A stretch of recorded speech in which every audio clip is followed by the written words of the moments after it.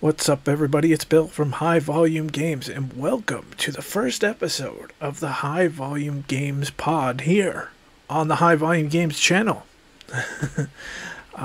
This is going to be a new series, series number 750,000. As you know, my mind tends to wander to different things, and so this is my newest adventure. As you can see, I upgraded my lovely microphone, so we're sounding so much better, and I decided I wanted to do this. So if you're new to the channel, I love game, as it says on the page there, games, running, travel, and more, and we're going to talk about all of those on this pod. If you notice, I have a game going on because I didn't want to just show my face. You know, my beautiful face does not need to be way big on that screen. So I put up a game. I have it running. I went on for a while. It will loop if it needs to be. But this is the game called Only Up. It's on PC. It is $7.99 on Steam. Very good game. It drives my blood pressure and anxiety up because your sole purpose is to go from the ground to space. And as someone with a legitimate fear of heights, this game starts to get gets intimidating after a while. Okay, so in episode 1, we're going to talk about a little trip I went on. This trip was a birthday present, which my birthday was just this month, and my mom had asked me, did I want to go to the Red Sox game? The Red Sox were playing the Marlins. Now, if you know me, I am the biggest Marlins fan, or one of them. There's probably a few more, but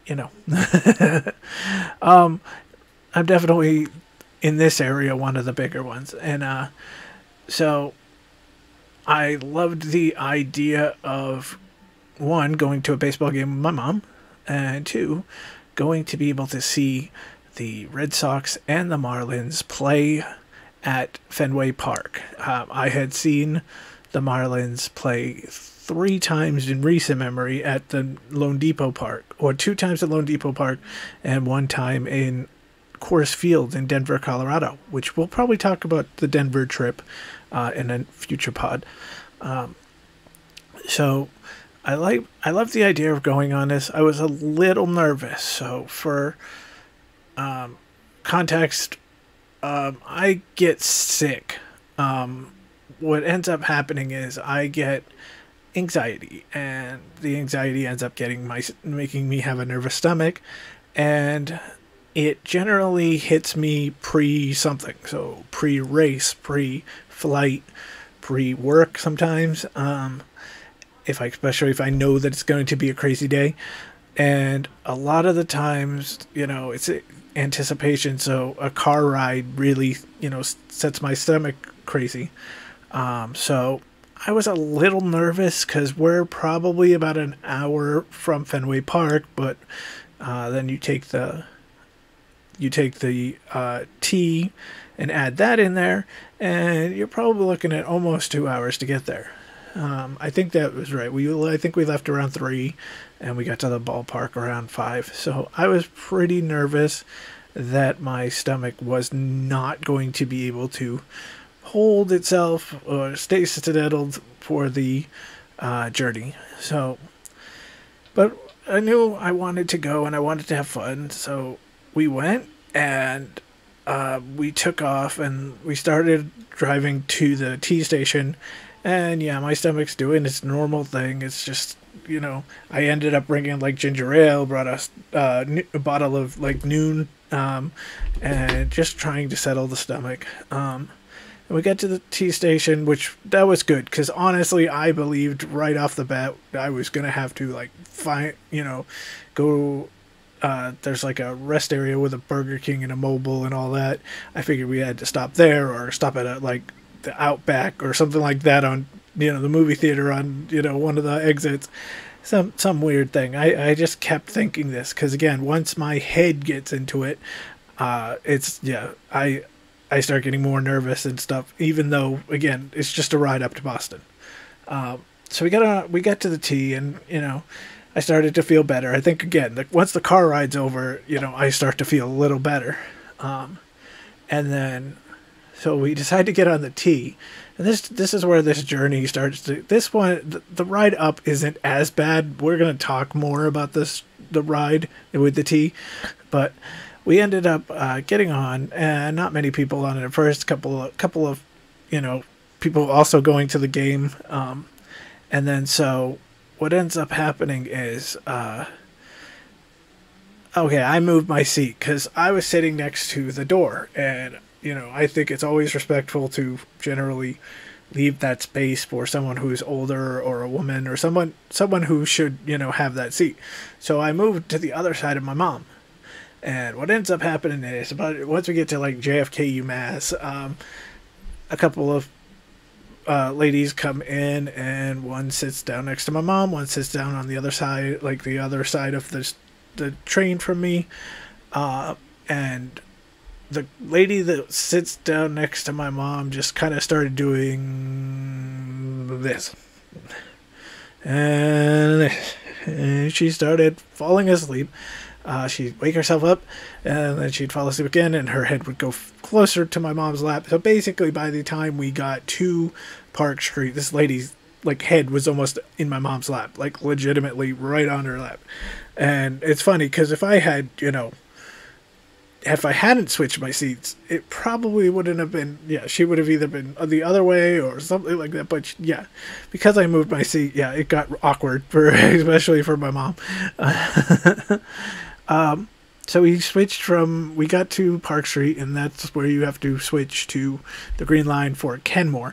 And for someone like me who does not like to be, you're going to find out quickly in this podcast that I do not like a lot of things. And one of those things is being in a crowd of people.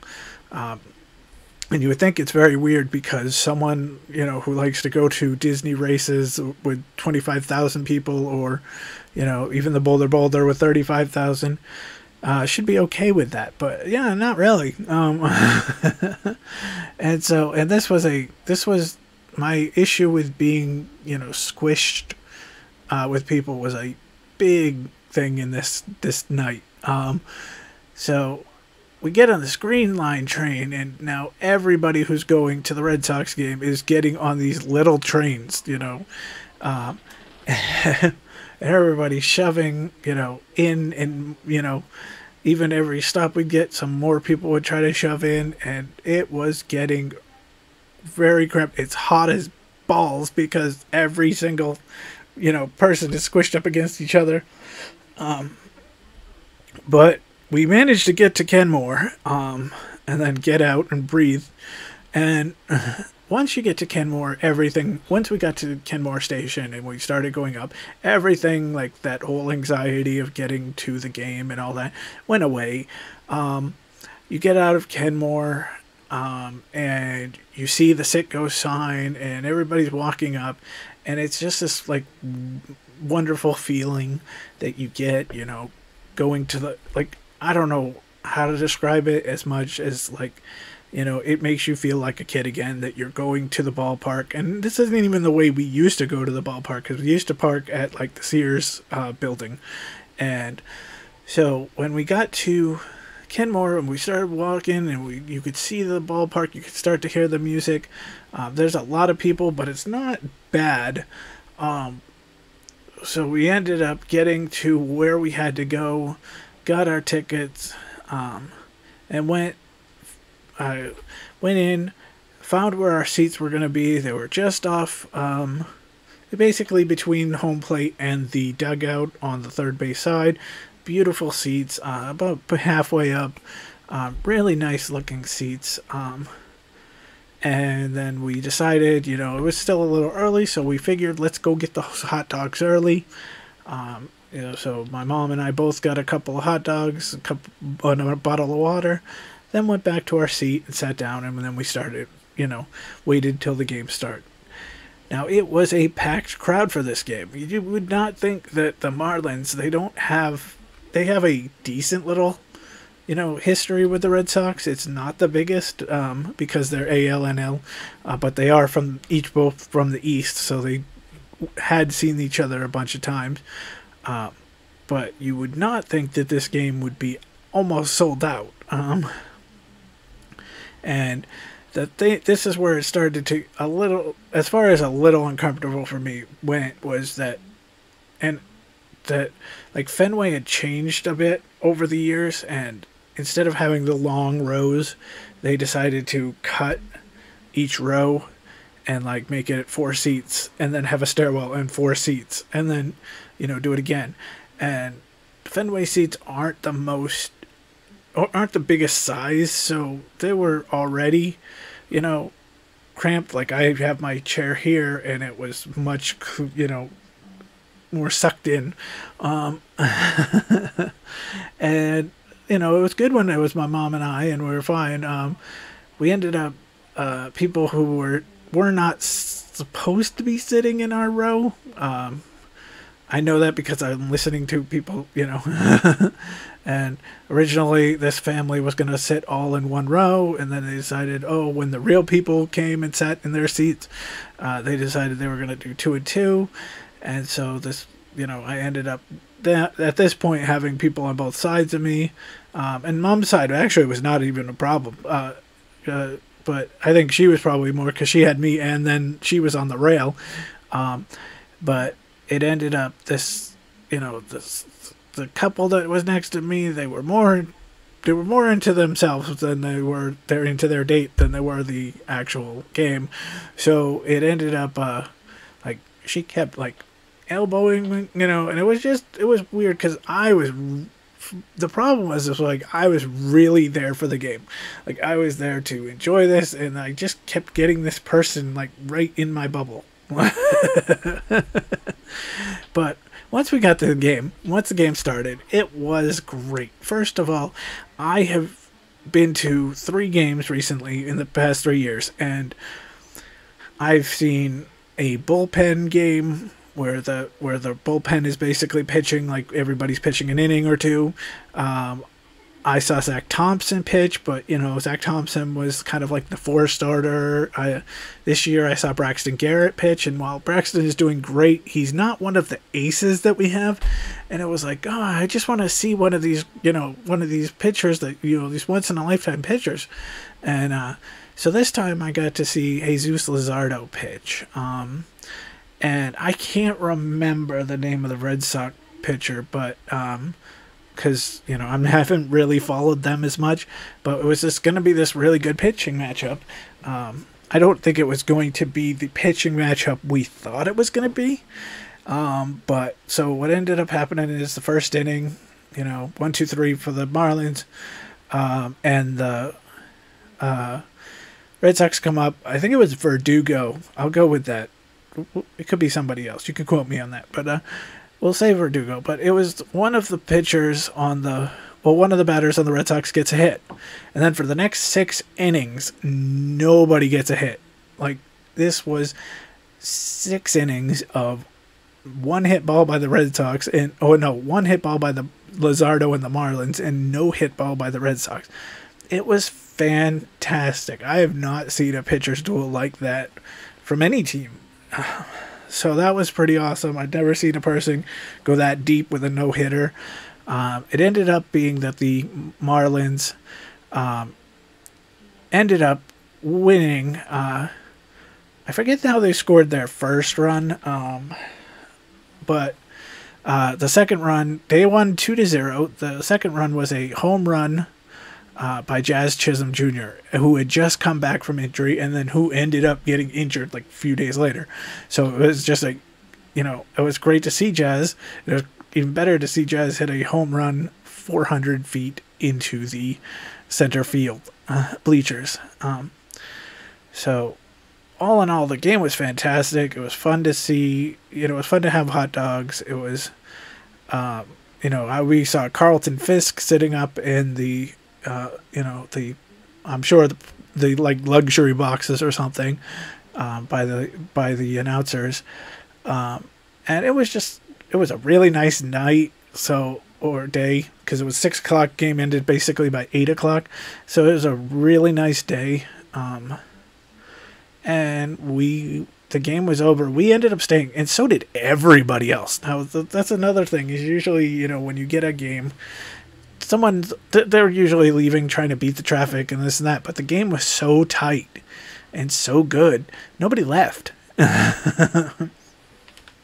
So we decided to, you know, once the game was over, we stayed in our seats for a while, basically until pretty much everyone in our section was gone, and probably about 75%, 80% of the stadium had gone. But this is when it just became a claustrophobic person's nightmare.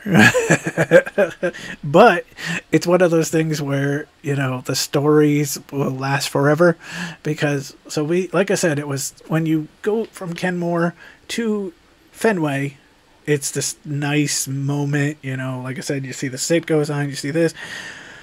When you are going from Fenway Park to Kenmore after a game, it is insane. There are so many people everywhere, you know, and then you got people who are walking back the other way, you know, they either came from a different exit or they're going to the bar or you know, but yeah, it was a very crazy walk the walk wasn't awful, but it was just a lot of people.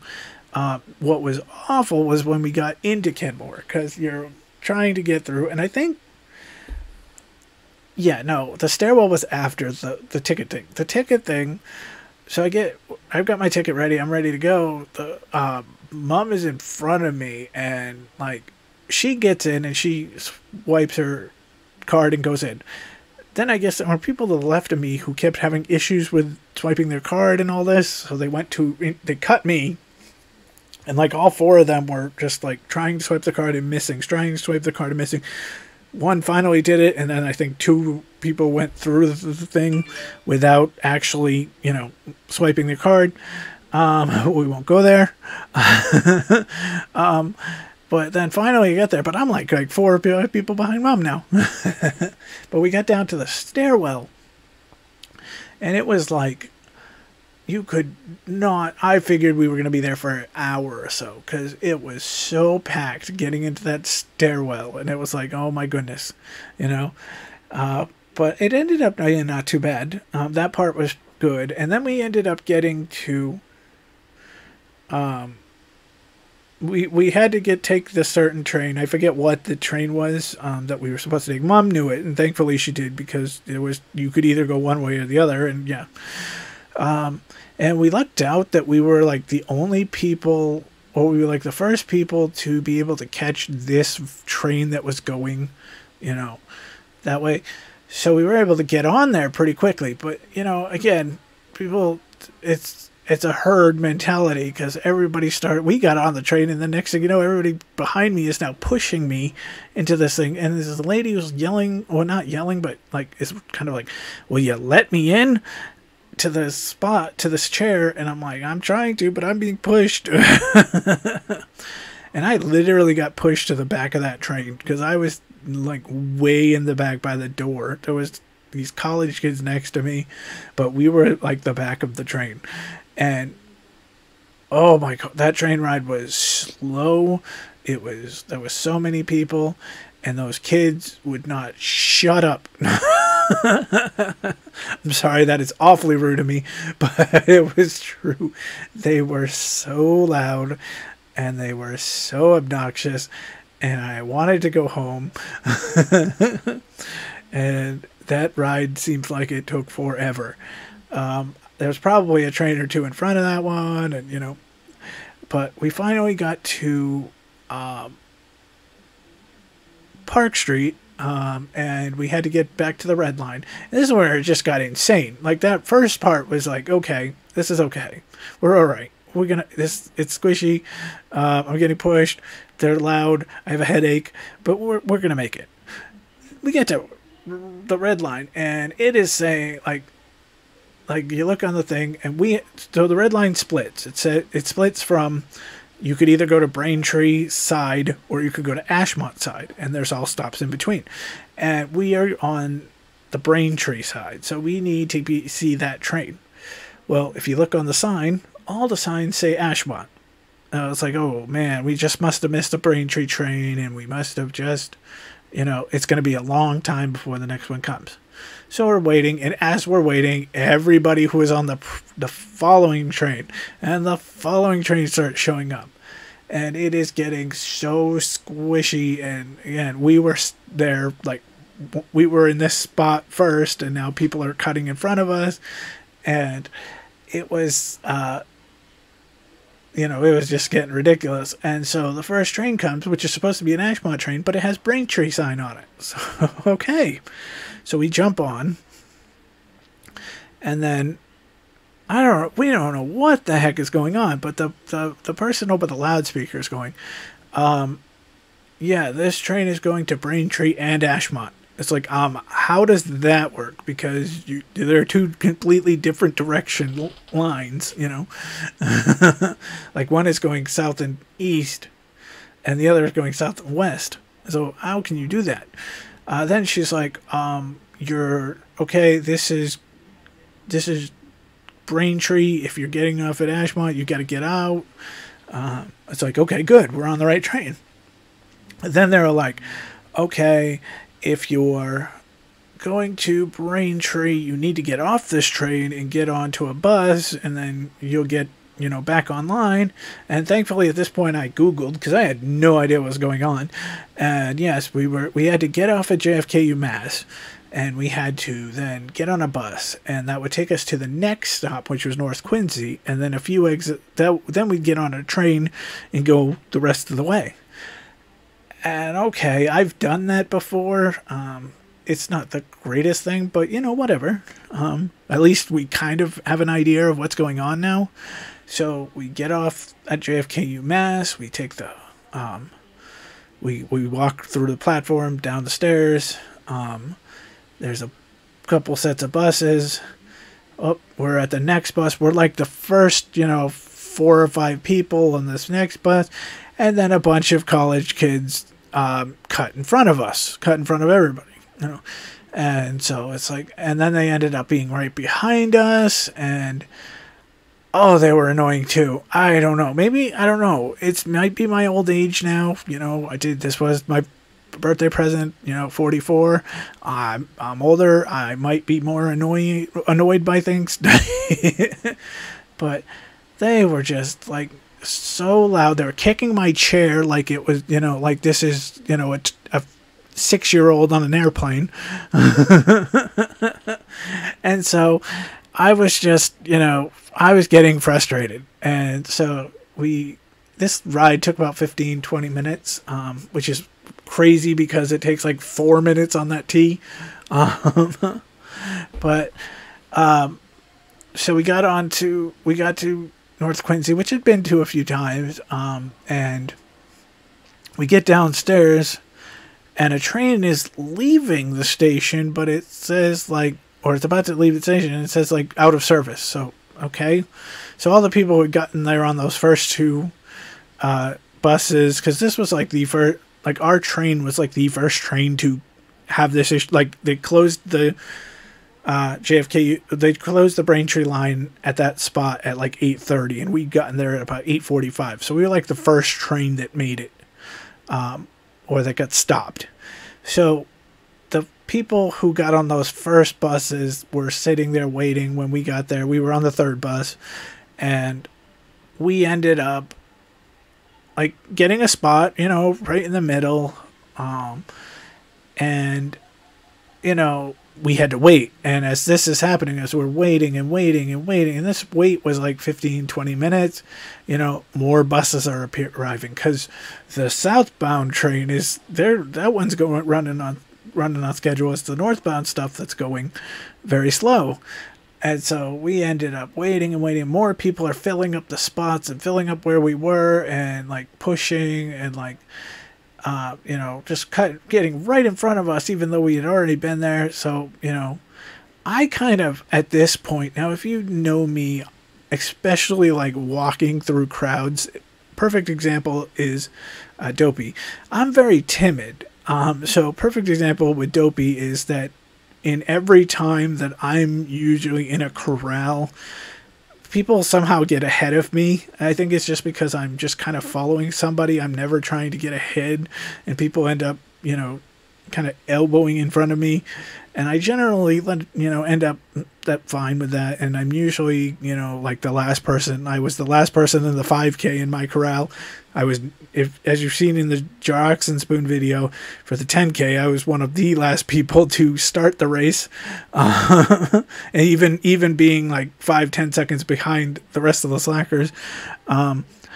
So I'm very timid, and especially around crowds. And I generally, don't,